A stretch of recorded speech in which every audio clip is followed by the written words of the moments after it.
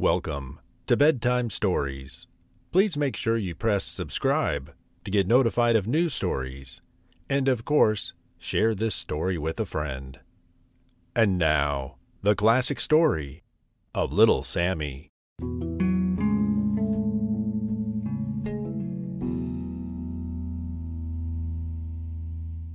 Once upon a time, there was a small boy, and his name was Little Sammy. Sammy had a mother he called Mummy, and a father he called Big Papa.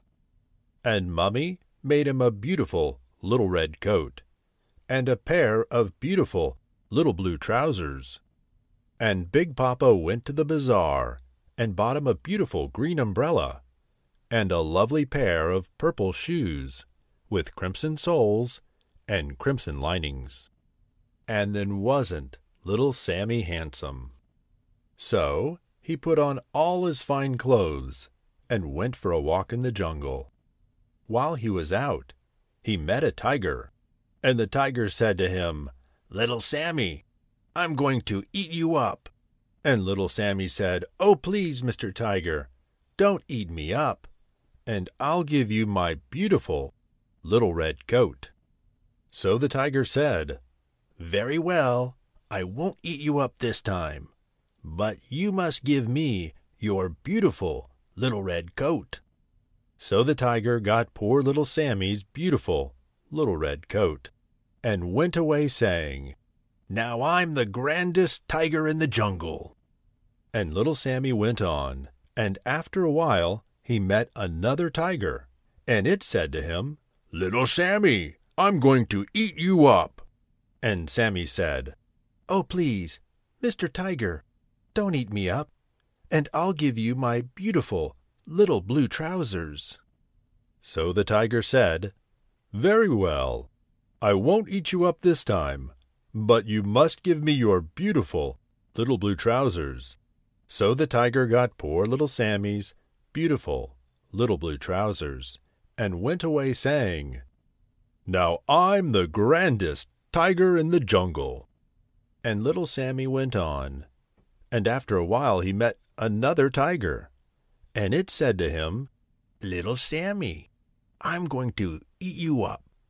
And Little Sammy said, "Oh, please, Mr. Tiger, don't eat me up, and I'll give you my beautiful little purple shoes, with crimson soles and crimson linings." But the tiger said, "What use would your shoes have to me? I've got 4 feet, and you've only got 2. You haven't got enough shoes for me." But Little Sammy said, "You could wear them on your ears." "So I could," said the tiger. "That's a very good idea. Give them to me, and I won't eat you up this time." So the tiger got poor Little Sammy's beautiful purple shoes, with crimson soles and crimson linings, and went away saying, "Now I'm the grandest tiger in the jungle." And Sammy went on, and after a while he met another tiger, and it said to him, "Little Sammy, I'm going to eat you up." And Little Sammy said, "Oh, please, Mr. Tiger, don't eat me up, and I'll give you my beautiful green umbrella." But the tiger said, "How can I carry an umbrella when I need all my paws for walking?" "You could tie a knot on your tail and carry it that way," said Little Sammy. "So I could," said the tiger.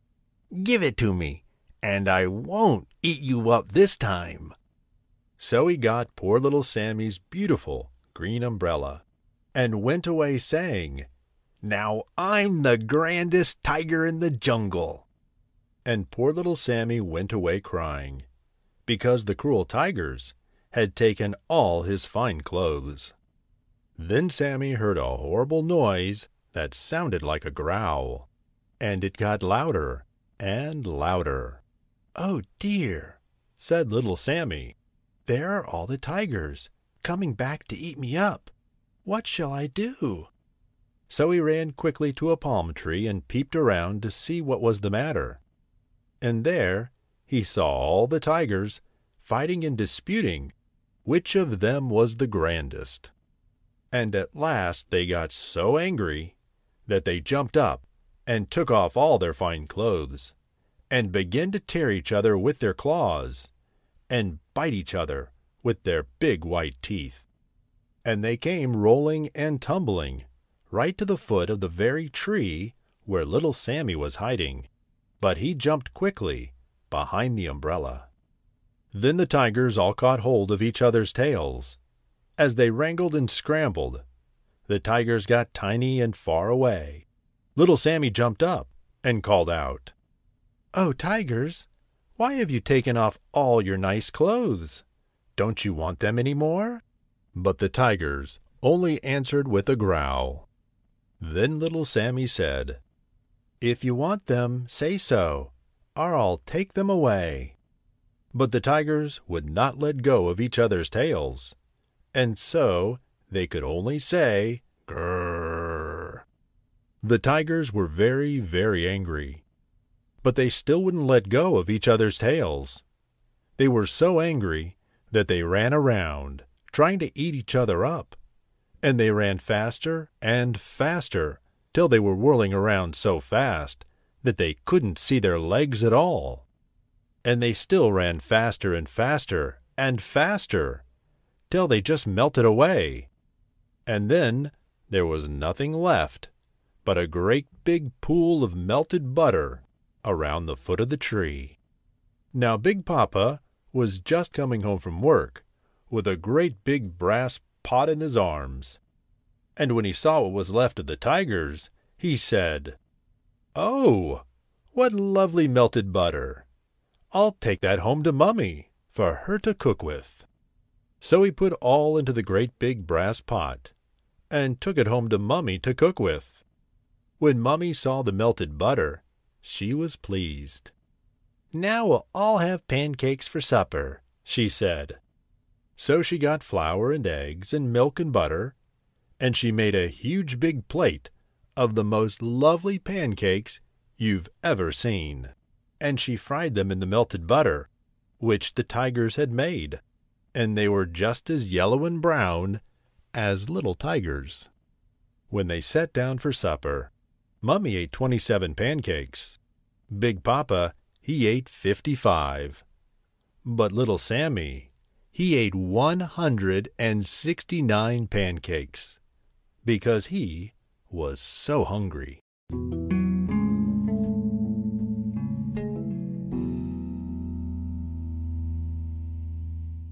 Thank you for listening to Bedtime Stories. Please make sure you subscribe to follow us for new stories and leave a rating. If you enjoyed today's story, forward it to a friend. If you have a suggestion for a new story, send us an email, magicmonorail@gmail.com. Until next time, good night. Would you like to make a podcast? Spotify has a way to let you make one easily, distribute it everywhere, and even earn money, all in one place, for free. It's called Spotify for Podcasters, and here's how it works. Spotify for Podcasters lets you record and edit right from your phone or computer, so you can start creating today. Then you can distribute your podcast to Spotify, and everywhere else podcasts are heard. And video podcasts are also available on Spotify. With Spotify for Podcasters, you can earn money in a variety of ways, including ads and podcast subscriptions. And best of all, it's totally free. You know, ever since I discovered Spotify for Podcasters, I've enjoyed sharing my favorite stories with children around the world. If you've ever thought of starting your own podcast, download the Spotify for Podcasters app, or go to spotify.com/podcasters to get started.